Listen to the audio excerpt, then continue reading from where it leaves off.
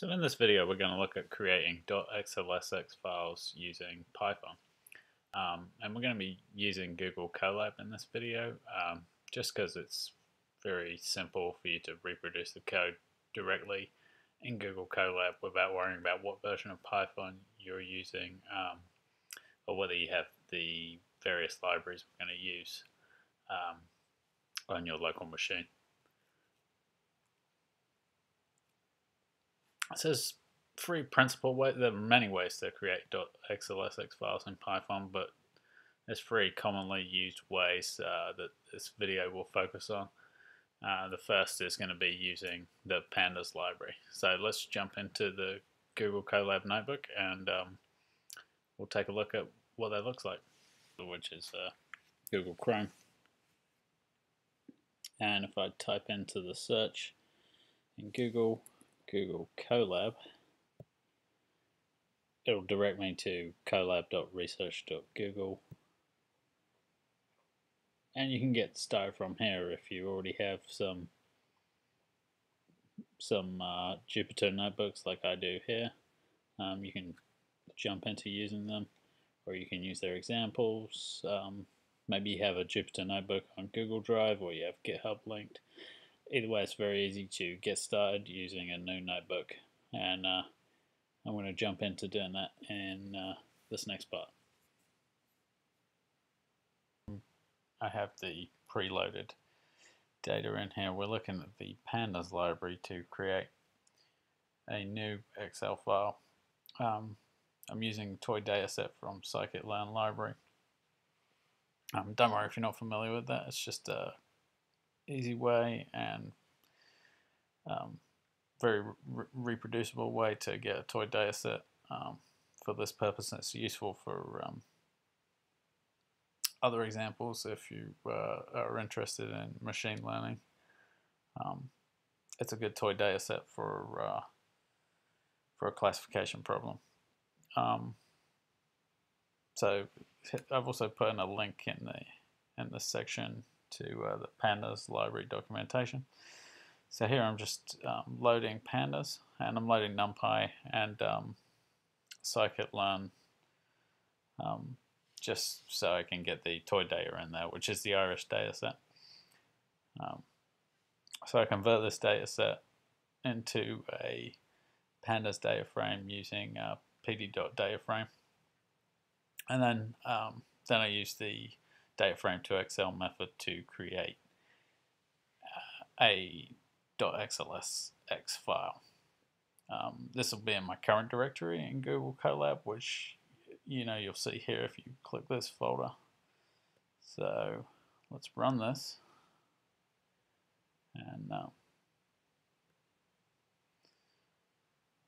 and so we didn't have any errors cough up, and we should have a file in here. And so this is downloaded to my local directory, or you could view it then in Google Spreadsheets. I'm gonna do that. This way to do it. But if you don't have Microsoft Excel installed on your local computer, or you don't have Excel Libre or some other software that reads .xlsx files, you can use Google Sheets. Let me show you how. So I just downloaded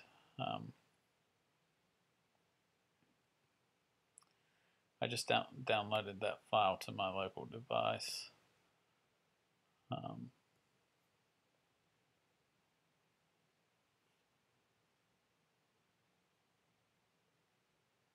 Yeah, here I am. And this was the .xlsx file we produced with the default settings. In subsequent videos we can get into how we could dramatically improve this with some formatting. We could probably take away the data frame index here for one. We could programmatically make these headings a bit nicer, either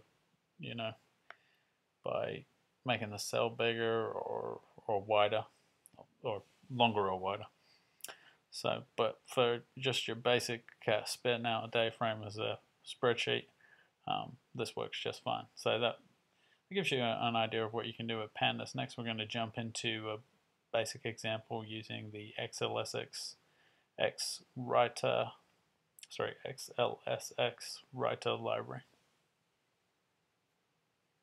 So after looking at the first way to create a .xls file in Python, where we use the Pandas library, now let's look at the XLSX writer library. So let's jump back into our Colab notebook and look at that for a moment. So now looking at the XLSX writer library in Python, we're going to be using the Workbook Constructor to create a workbook and add worksheet to add a new worksheet. So in this workbook, we're just creating one worksheet with 3 columns of the data frame, and another worksheet using another 3 columns from the data frame. So documentation for this module is linked here, and it's really good. It has a ton of examples for so many different things, so many of the different things you can do in XLSX writer. So I highly recommend you look at that for more advanced examples. Because we're in Google Colab, we have to do the Pip Install Xlsx writer to get that library in there. Then import the library as normal. We're going to be using the Boston breast cancer data set. Same code we used here to convert from a data set to a Pandas data frame. Same as we used in the previous example where we looked at the Irish data set. Also, 2 useful things I'll mention, but I have commented out. It's oftentimes just to look at a data set, I'll use the dot head to look at the first 5 rows, or you can put a number in here and look at the first 10 rows or whatever you want to look at. And also with the scikit-learn library, using description gives you a lot of information about what the toy data sets are about, and just wanted to mention those 2 digressions. But back to what we're really talking about here is creating a workbook here with the Workbook Constructor. So yeah, it's a bit more hands-on than in the previous example with Pandas, because this is the row and this is the column, and we're going to write this as our title. And here we're using right column to start this row,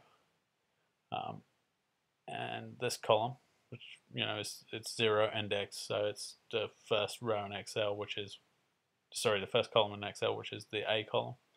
Or we could explicitly have changed this to look like this, so that would be A2.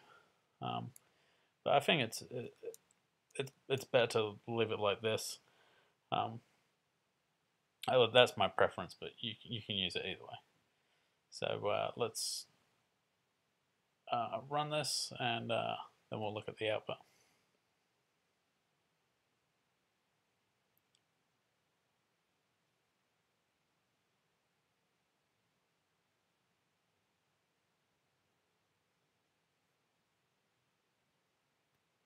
So now we see that is downloaded,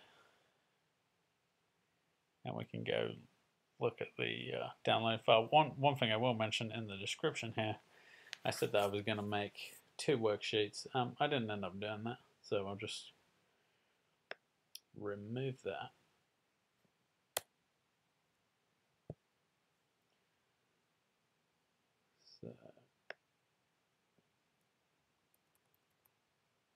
So yeah, just trying to do a basic example here. I only added 1 worksheet. You can probably see here I could add another worksheet I could just copy and paste this and add another worksheet at the bottom called Boston 2, where we redefine what worksheet means below here. But anyway, I've downloaded this and let's go look at it.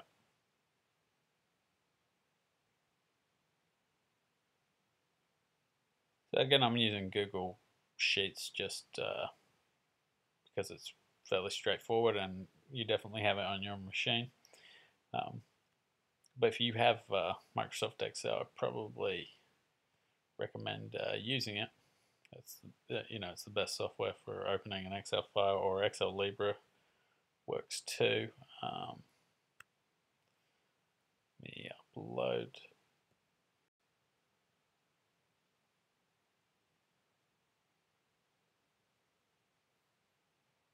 Okay, so here you see the basic file we produced with XLSX Writer. Yeah, so we spelled out what we wanted to call these with the workbook.write, and then with the right column, we wrote out these columns.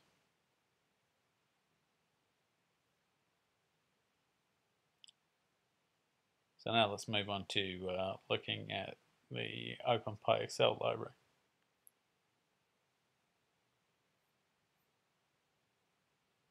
So after looking at the XLSX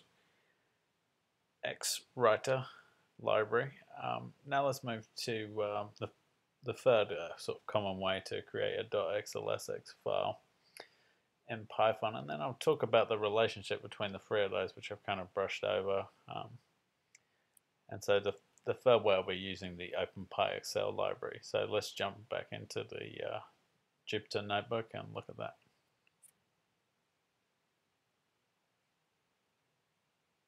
So, okay, with the third module we're looking at, the OpenPy Excel module, we can use this module for a number of reasons, but one that's very useful is to modify an existing .xlsx file, which you can't do with XLSX Writer. So here we take the Boston .xlsx file we made in the previous example and format the column names.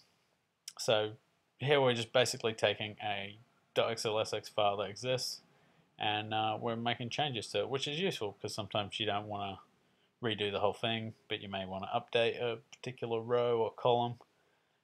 And hopefully, although this is a bit of a basic example, maybe you can see how you can use this to update existing spreadsheets. So I'm going to take in that boston.xlsx file that's existing in our current directory. Then I'm going to apply some style to it. And then I'm also going to rewrite rewrite one of the rows with a different font style.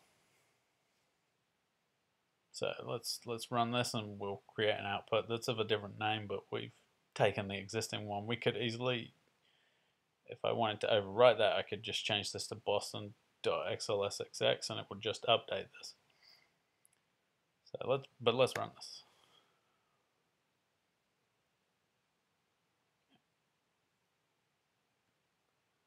And there you see it there. Let's download it and we'll go take a look at it.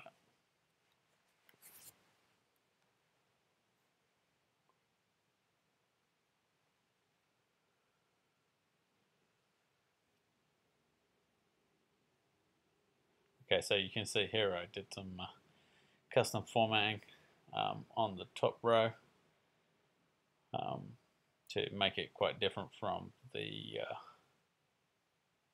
previous version created in XLSX Writer. So we just took this one in XLSX Writer and applied a custom format.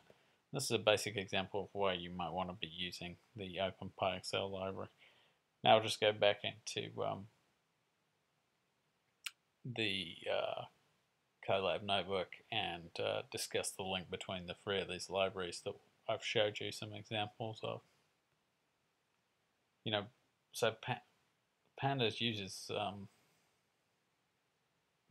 XLSX Ray and OpenPyXL.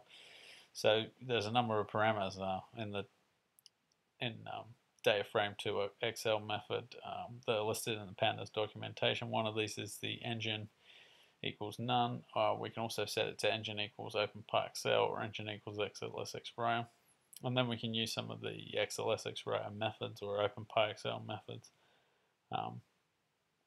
which I'll get into in other videos. But for now, know that if you select engine equals OpenPyXL, you can modify an existing workbook in the way that we did in the last example. So that's about it for this video.